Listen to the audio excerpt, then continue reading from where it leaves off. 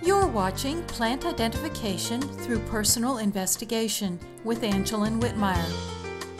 This plant portrait is for Bloodroot, Sanguinaria canadensis. Most people notice bloodroot when it blooms in rich woods in the spring, prior to leaves growing on trees. If you know where bloodroot has grown in previous years, you can find this plant when it first pops out of the ground. At this point, it's about 1 inch tall.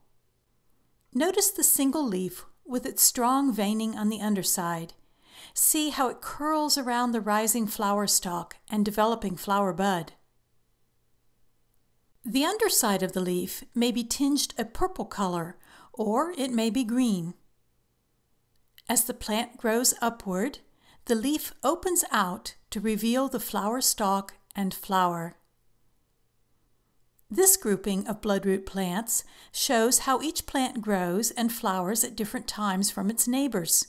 There are both budding as well as open flowers in this image. The two pale green flower sepals separate and drop off. The white petals begin to spread apart, and the central portion of the flower is revealed.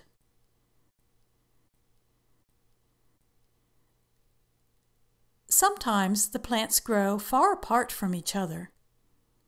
Other times, the plants are close together in a group. When flowering, the plant is about 3 to 6 inches tall.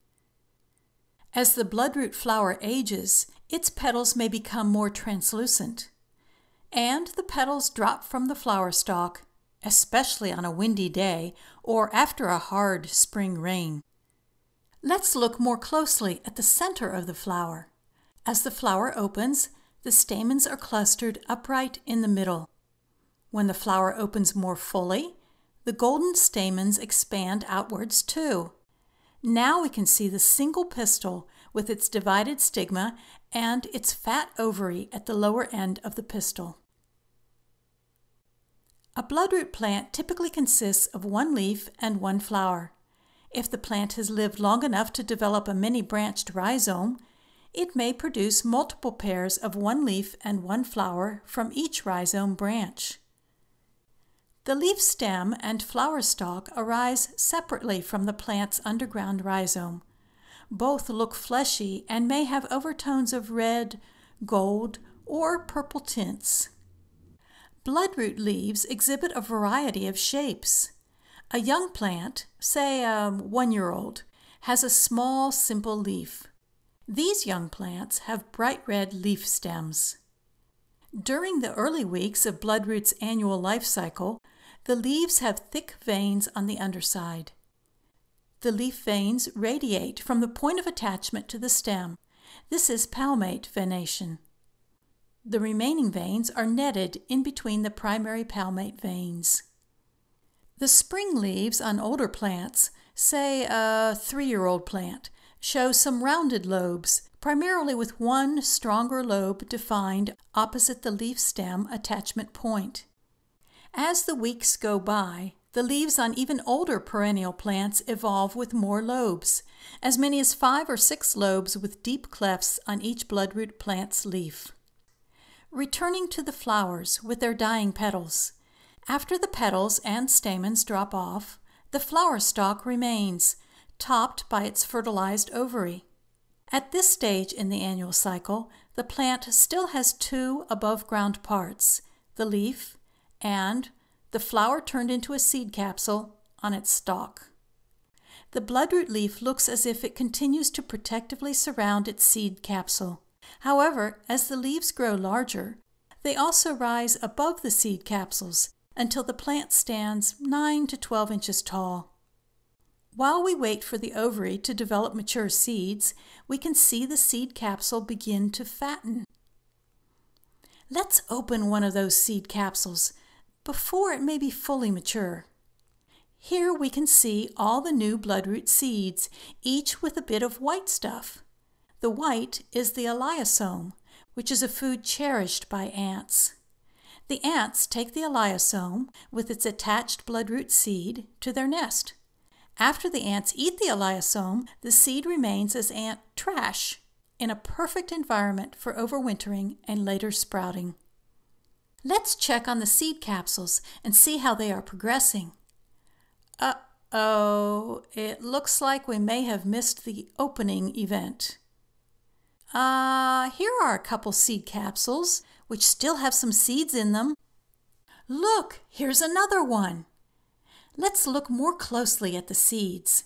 Oh yes, look at their perfect roundness, complete with an elaiosome, which connects the seed to the capsule's inner ridge. Some of the seed capsules look torn in half, as if they were ripped open across the middle of the capsule. Others look like they unzipped as they split open. After the seed capsule opens and its seeds are dispersed, the entire stalk and remaining capsule turns brown and shrivels. Meanwhile, the bloodroot leaf remains green for a while longer. Some leaves begin turning yellow in late spring, some in the summer, and some in the fall. You can tell the difference between a very young plant and an older plant by the size and shape of its leaves, just as we observed during the spring season. Now, it's time to investigate the reason for bloodroot's common and scientific names. Let's sacrifice one plant and dig up its root. The leaf stem is fleshy and has a red tone. Just below, in the dirt, the red stem turns more golden. The root is a rhizome with small roots along its length. This image shows both the leaf stem and the remains of the flower stalk. Slicing diagonally across the rhizome, the bright red interior gleams like blood. Sanguis is Latin for blood. This root has medicinal properties when correctly prepared and used by a knowledgeable herbalist. However, it is also quite toxic. Lastly, bloodroot exhibits plant variations. Generally, a flower will have 8 to 10 white petals. However, it may have another layer of petals, which results in as many as 12 to 16 petals. As we saw earlier, the stamens consist of stocky white filaments topped by golden anthers. Sometimes those stamens are thinner and seem to wave or twist around the central pistil. If you see one of these variations, you'll know it's still the same plant. It simply grew a bit differently. This is Angeline. Thank you for watching and learning about Sanguinaria canadensis, also known as bloodroot. Visit identifythatplant.com for more images of bloodroot, for plant identification resources, and for information about how you can confidently master the skill of correct plant identification.